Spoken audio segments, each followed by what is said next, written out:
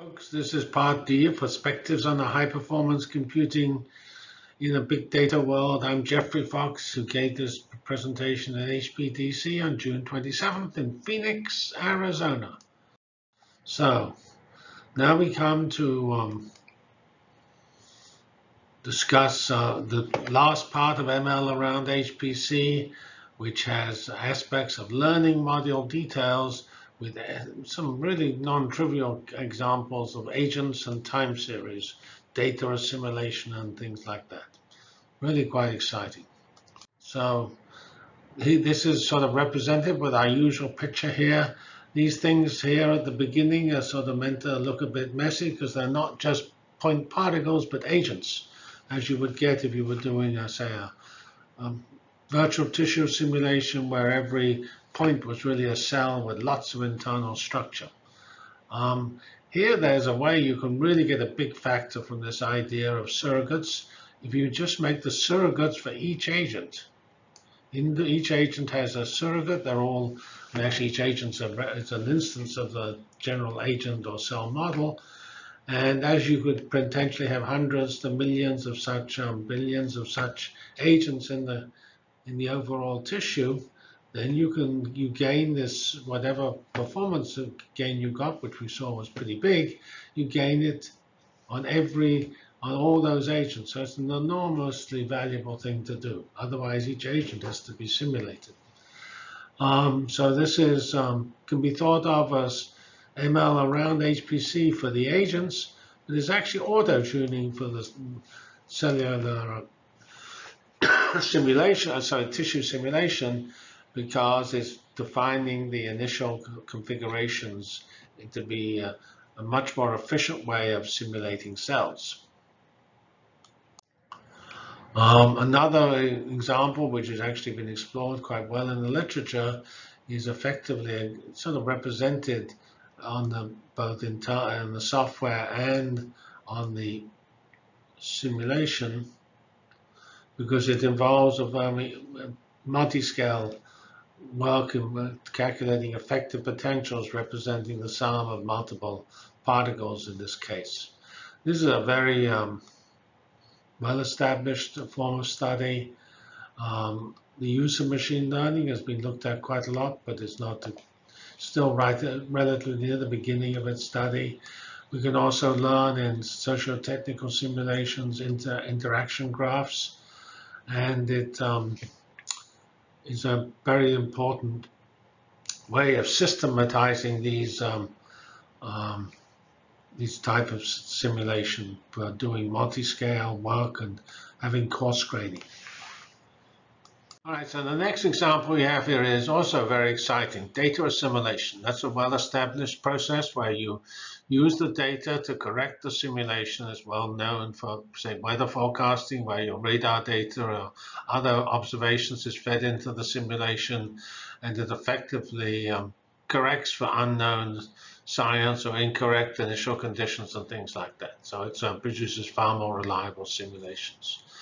And we believe you can actually do the same thing as viewing the simulation as a time series and feeding in data at each step of the time series. This is actually done already, not for fundamental simulations, or in this case here, example we're going to give biology simulations, virtual tissues, but it's done for ride-hailing. And the ride-hailing work has a spatial structure, which is represented by a convolutional neural net because it's graph, and a time structure, which is represented by these long short-term memory, LSTMs, and it gives pretty reliable answers.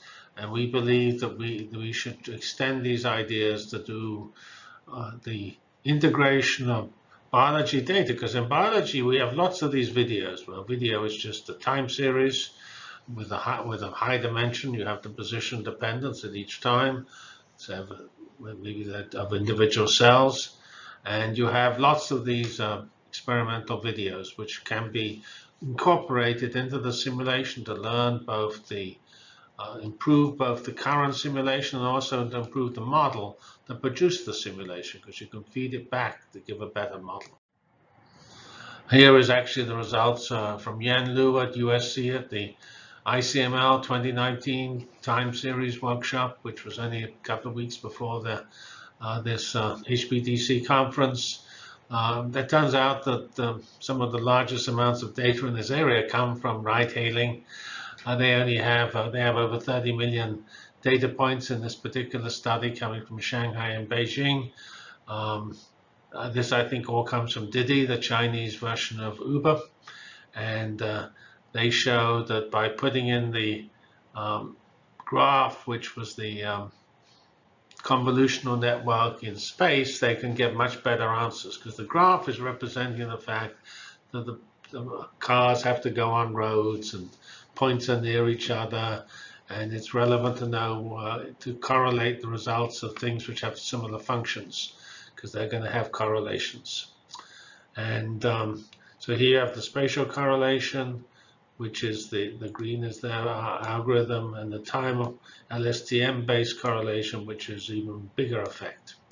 So this is not directly what we want to do for science, but at least it's encouraging that already potentially relevant results have been found in this example. I should say I learned about this from the MLperf, because it's part of the deep learning for time series studies they're doing there. I should say that we're having a workshop at Big Data, which is in Los Angeles this year, and December 9th to the 12th. We're not certain which day yet the workshop is, and we want to focus this on not only streaming systems, but also the challenges of real-time machine learning, which is illustrated by the type of work we just studied. We have actually already had two stream workshops, 2015 and 2016. The progress in the field is illustrated by we did not have any discussion of this type of, either for science or for ride-hailing or in the industry, this type of real-time machine learning at those workshops. Well, of course, actually, we need to do everything, and that's what it shows here. All possible things need to be done simultaneously, and quite how that's what's involved there is not clear. But here we have an example which we generated by a group led by James Glazier, who's in the engineering department at Indiana University in bioengineering, and he shows here from Andy Samerji produced this sample workbench for computational biology showing the learning agent behavior. That's the replacing the coupled ODEs for cells and reaction kinetic calculations. It has the smart ensembles, because you have to run ensembles to explore the space of unknown space of parameters.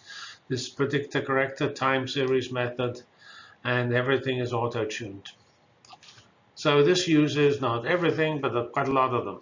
And maybe you can use even more, because we haven't put in learning surrogates for the total system here.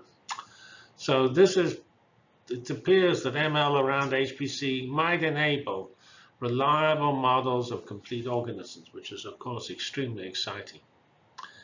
ML control is not a focus of this presentation, and really I don't have much deep to say other than what I've said already. But here this slide points out there are really two important areas: experimental control, and perhaps even more importantly, because it's even broader, experimental design.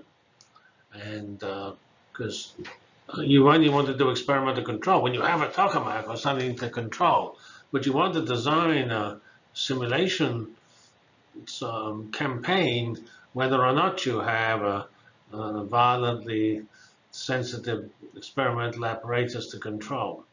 And so that's especially true in these agent-based cases where there's a lot of difficulty in actually designing the core capabilities.